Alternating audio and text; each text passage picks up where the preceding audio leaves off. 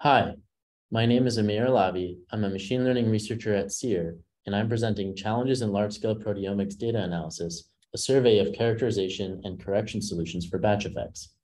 Technical confounding can be introduced as samples are run across different mass spec instruments, LC columns, dates, geographic locations, and other covariates, for example, in large-scale cohort studies.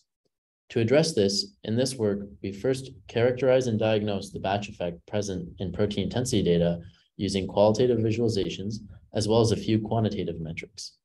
Then we apply many batch effect correction methods across proteomics and other omics, as well as developing our own deep learning-based method.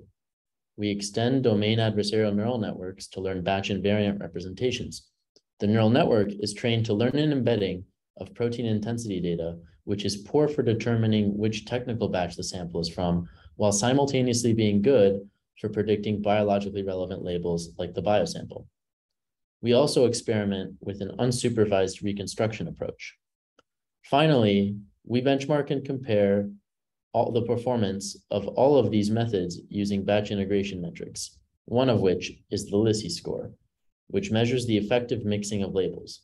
We observe that our approach achieves the best trade-off of mixing and integrating data across different technical batches while maintaining distinct signals in biological variables.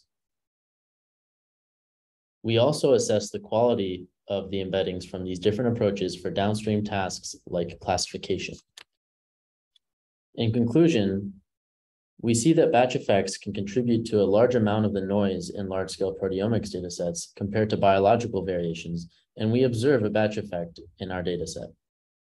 We also see that deep learning-based approaches can learn to integrate diverse proteomics datasets well, and our extension of DAN can harmonize data across technical factors while maintaining the fidelity of the biological signal in the data. Finally, while our model can harmonize the data well, the representations it learns are most useful for classification. Future work, such as our unsupervised variant, may learn more general purpose batch corrected representations.